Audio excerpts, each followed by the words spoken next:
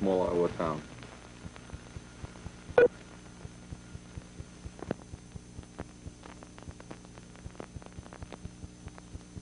Who Do You Think You Are? A six-part series of ABC News.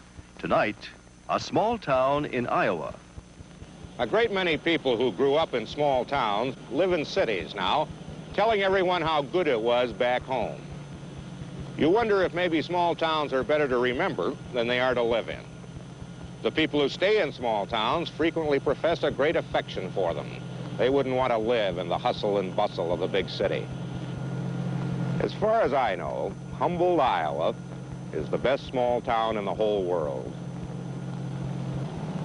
I spent some of the best times of my life here as a boy, and I am not now, naturally, disposed to view Humboldt with the same dispassionate journalistic eye with which I try to see most things.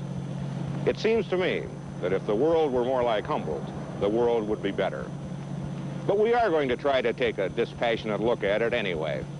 Here is a town apparently perfect in all aspects a visitor can observe. Happy, healthy, pretty, and prosperous. A good little democracy, working the way man has always hoped his civilization might. But if a small town in Iowa is paradise, why are they trying to get the kids not to leave? Why are they trying to talk more people into coming here? Why aren't the people from the world's poor and ugly ghettos storming the castle walls to get inside this little utopia? We don't know why, but we'll show you what we do know. Maybe you can answer the question.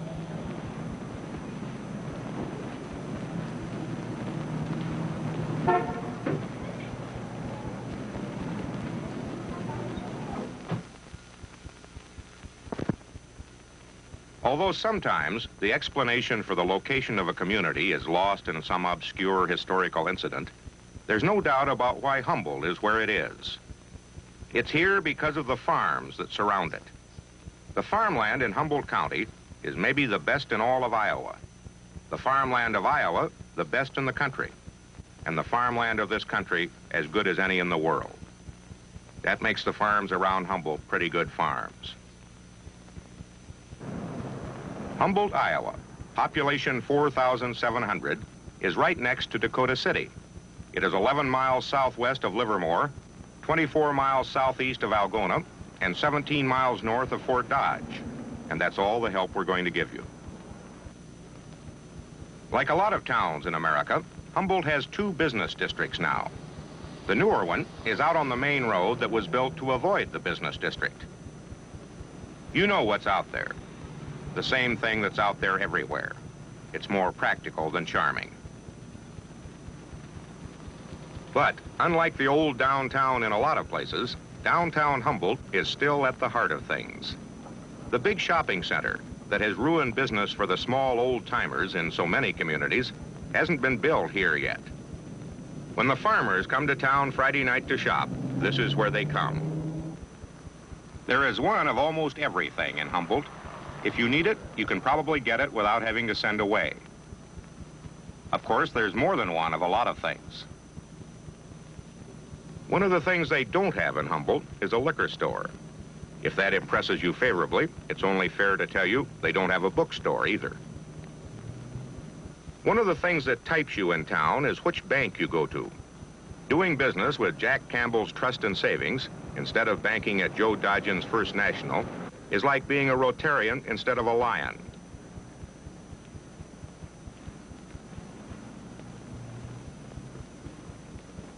The people change, and yet, like a river whose water is never the same, there is something constant about the look and attitude here, decade after decade. There is a continuity to things that is important. There's none of the artificial devotion to antiquity so prevalent in New England and the South, but things don't change much either. People seem more at ease with themselves than city people, and maybe it's because of this sense of continuity they get from living here. The one certain thing that everyone in Humboldt knows about everyone else is which church they go to. There are 7 churches, and on any given Sunday morning at 11, 70% of the people are in one of them. The Adventists go on Saturday. A mixed group in Humboldt is a party at which there are Baptists, Congregationalists, and Catholics. There are 7 churches, 2 of them Lutheran. There are more Methodists than anything else. There is no anti-Semitism in Humboldt, but there are no Jews either. The social system is based on the churches, but of course there are times when they all get together, like at the annual Isaac Walton Fish Fry. Because of price, they've had to switch from baby pike from Minnesota to commercial cod from Boston. But even though 1 box of fish got left out in the sun a few years ago, the feed is always a big success. Well, for heaven's sakes, what do we got here? Those beans are delicious. I cooked them Hi, Larry. myself. Hi, Glenn. A portion of the meal? That's up around. The men put on the feed to raise money to send some boys to camp. You can only hope the boys eat this well at the camp. Kids haven't learned to treasure nice days yet, and no matter how nice a day Saturday is, most of the kids go to the movie house, known simply as the show. You go into the show? How old are you? What? How old are you? 7. Thank you. You're 12, aren't you? Are you 12? 10. Fine. And no one goes in empty-handed. You dime? How much are lifesavers? They're a dime. Almond Joy. Almond Joy. I want some juicy fruit. Thank you. No one in Humboldt thought we were taking pictures of any typical activity in town, That's right. except when we were taking pictures of them. Well, that's all right. And then The girls meet twice a week in Marjorie Davenport's basement to make quilts. They sell them to raise money for the Humboldt Historical Society. it's mine. Oh, it's kind of crazy. Come on. There's a trick to threading this, isn't there? Yeah, there is. Did you have another darning needle, Mabel, that I could use? Oh, then go on this side. And then we go on this side, don't we? What? Because we want here. We want the white, huh? Oh, yeah. Yeah, that's right. That'd be right. That'd be right. Yeah. That we have to tie. Yeah, just too many layers of goods. There's too many layers of goods in it. Heather, you can teach us how to spin. On that spinning wheel? I'll have to practice. I don't know, the fingers and thumbs. Or thumbs and fingers. There's the thing. Right here. There's where you put your... Yeah, right there. And then up here.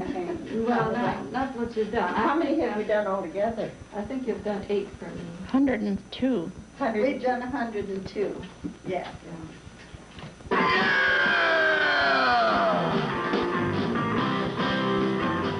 In case you thought it was all quilting going on in Humboldt.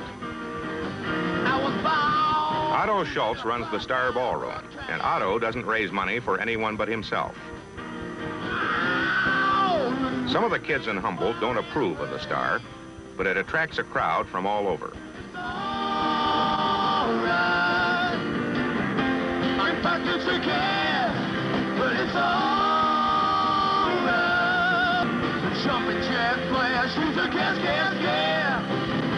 Humboldt isn't what you'd call a swinging town, though. There's one all-purpose restaurant and hotspot, also called the Star.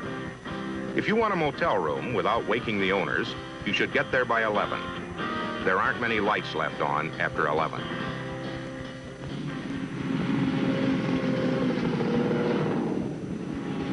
You see pictures of so many fields of waving corn from Iowa in summer, you forget it looks this way for longer than it looks that way. You wonder what they played with before they had these.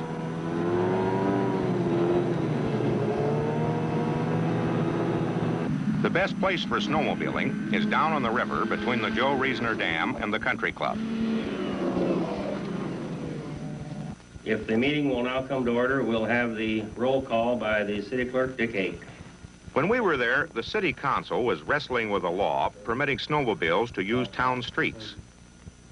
In the city, a citizen knows he is somehow affected by a new law, but he often has a hard time relating it to any of his real problems.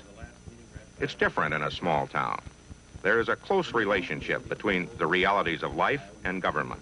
In the council room. Now we come to the snowmobile ordinance, which our city clerk has gone over. I think most of you are quite familiar with the ordinance. Our city attorney has a bout with the flu and said that we had 2 or 3 different ways that we could go on this ordinance. Personally, don't believe we should waive the 3 readings. Well, I mean, this is up to you people. I don't know why you want to. It's going to make us awfully late in coming back with an ordinance that these people have asked for very patiently. Well, I was just going by people other than the snowmobilers who aren't a little bit anxious that it be passed. Well, I mean, this, of course, they aren't very happy the way it is now either, Ralph. There's no controls at all now. Well, we do have state laws governing the use of snowmobiles, and if we can't enforce that, we certainly aren't going to be able to enforce the I think ordinance. we will with the help of the snowmobilers. I think we will. I really do. I think I got enough faith in them. And then The thing that worries everyone who worries about anything at all is the thought that our society is disintegrating. Nothing seems to work very well, especially the way we govern ourselves. Say aye. In a small town, it seems to work. Motion carried. The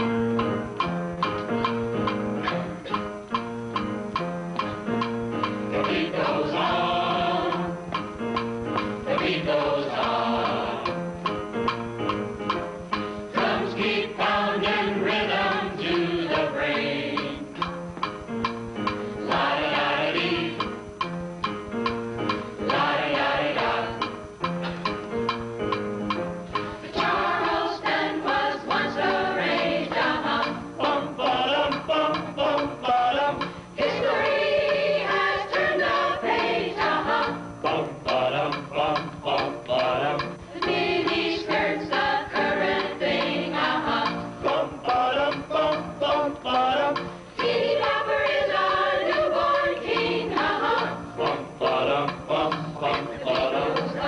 As the beat goes on, the beat goes on, and the beat goes on. Drums keep pounding rhythm to the brain. Keep pounding rhythm to the brain. La-di-da-da-dee. La-da-da-da-da. La-da-da-da-da-da. Bum-bum-bum-bum-bum-bum-bum-bum-bum-bum. The beat goes on and on. The beat goes on and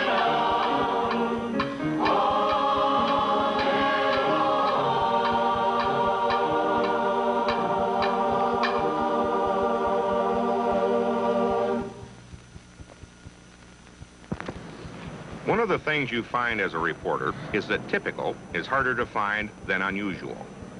We picked Humboldt partly because we thought it was typical. But of course we know it isn't really. It's a lot better than typical.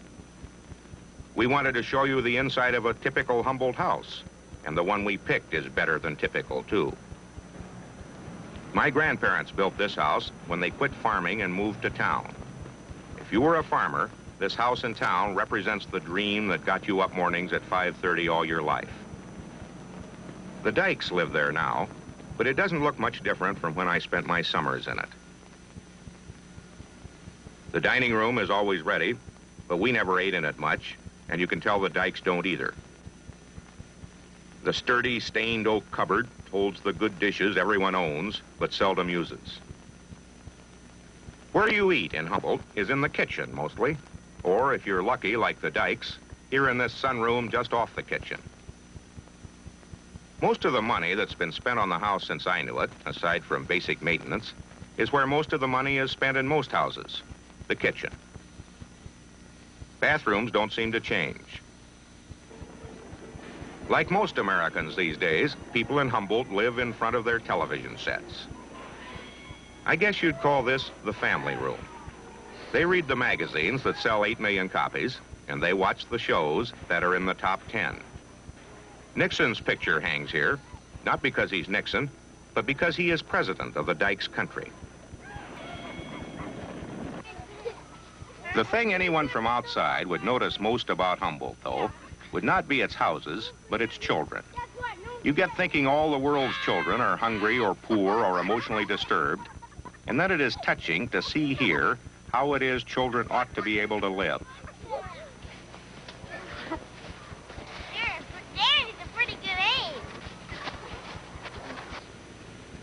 There's something isolated about an island town like this, surrounded by farmland. They have television and radio and a good local newspaper twice a week, but if they do know what goes on in the world, distance protects them from caring. Evenings, the television announcer introduces the local news by saying, "Now stay tuned for news, sports, and weather. First, the weather. First things first."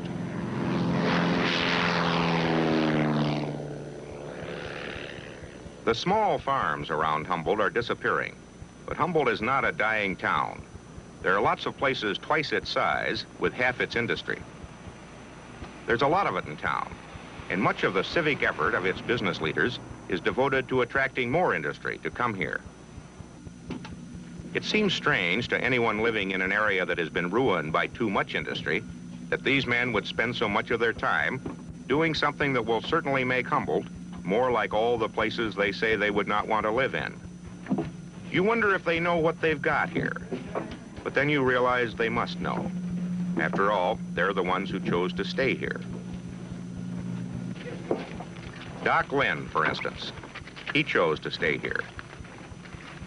There are 4 doctors and 7 veterinarians in Humboldt, and he could work anywhere he wanted and probably make more money. But he likes the life here. You wade around in the Nura and wrestle with these people's problems, and you get to know them, he says. We followed him on his rounds one day, and frankly, we prefer broadcasting. Doc Lynn has a great collection of barbed wire, and last year he scared his wife half to death when they went to Germany. It seems he got her to engage the guard in conversation while he snipped a foot-long piece of barbed wire out of the Berlin Wall to add to his collection. In addition to pride, Humboldt has something else not exceeded anywhere else in the world, an egg factory. In these 8 sheds, each the size of 3 football fields, 650,000 little white leghorn egg makers each lay about 250 eggs a year. It must be one of the most efficient production plants that ever operated. Although there is something outrageous in man's having put the hen's biological urge to reproduce to such a commercial end. Every little while, when the hen's enthusiasm for laying begins to flag, Campbell's Soup moves in and takes 80,000 chickens at one time. Having gotten to know these chickens, we couldn't bear to ask what they do with them. Having a pony is something out of a book to most kids. In Humboldt, there are kids who actually have them.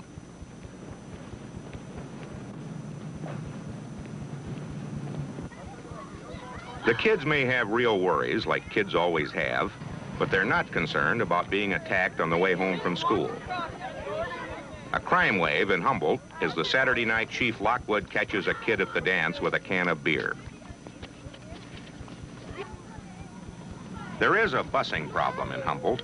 The problem is getting the buses over from the high school to pick up the kids at the grade school without tying up traffic too long on Taft Street.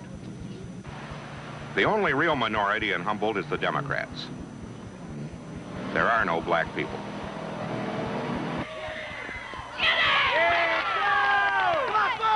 The ritual of the game of the season is performed several times a week, and everyone knows how the teams are doing. The glass cases in the halls of the high school are filled with evidence of past prowess. The boys play, the girls are proud. Women's lib is a ways down the road.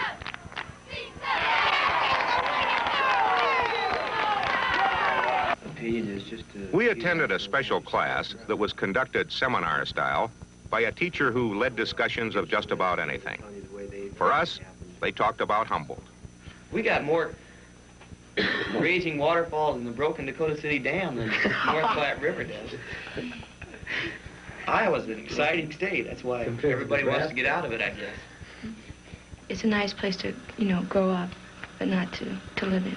I think it'd be a good place to bring your family. I mean, this is the kind of town that I'd like to have family and to grow up here. But I want to do something more with my life and get out of here, and I don't want to live here all my life. If you want to become something or go to school or something, you about have to go to a big city. Up until about 2 years ago, this was a fine place for me to live because my interests were just in living and having fun and growing up. But now as I'm getting older and going to college and want to get out in the world, it's no longer the place for me to live. That's why I'm going to leave. I think a lot like Bill, because after you've been here for a while, you see everything that's here and everything gets old. I mean, there's a lot of stuff here that's good, but there's also, it shades you from the world a lot, too. You never find out, really what's going on. There doesn't seem to be a challenge here at least the challenge that I want. Like myself, I want to go on to be as much as I possibly can. And Humboldt isn't the kind of town you can do this in, but other people are looking for family life and peace and have some place for their kids to play. And this is the kind of place that they can get that. Personally, I know one of the things that bother me about Humboldt is that maybe I prefer the impersonal aspect of a larger city, but it seems like in Humboldt, too many people know about you, and they restrict you in that way by the things they know about you. They limit you. We have a pretty high moral standard. I'm not saying that the cities or outside of Iowa has a low moral standard or anything, I don't know. But I think there's a pretty high moral standard in Humboldt. One of my older brothers who, teaches, he sent his federal income tax or something back to the government, postage due. And that, it bothered Dad. The old trick of calling home to, you get out, you get back to Pittsburgh or something like that, and you call back and say, is Ronald Stone there? And, that's the guy that's calling, and that bothers Dad, too, so that, that he doesn't want them to do that. It's just that type of thing that, they have a high ethic, moral value, I think, especially in the older people. What is it about paradise that's turning the bright kids off? We're all agreed that our aim is to live with as much happiness and as little unhappiness as possible. That ought to be easier in a small town.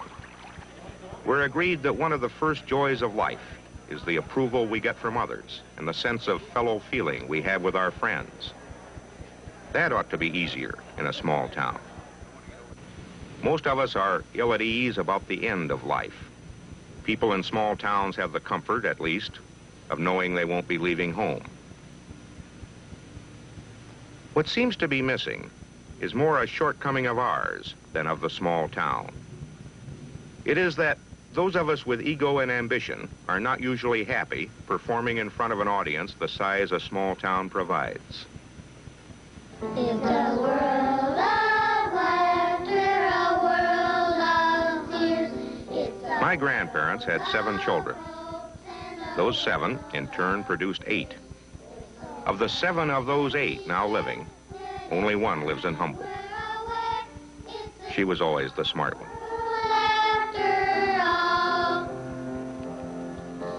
It's a small world after all. It's a small world after all. It's a small world after all. It's a small, small world. There's just one moon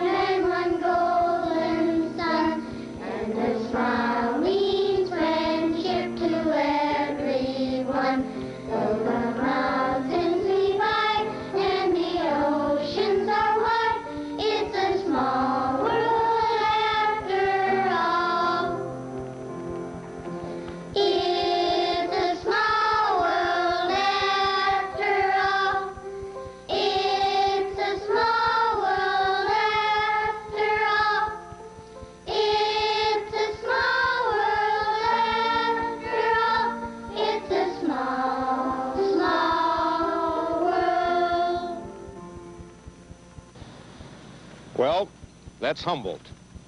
I'm Harry Reasoner. It's nice to know where you came from.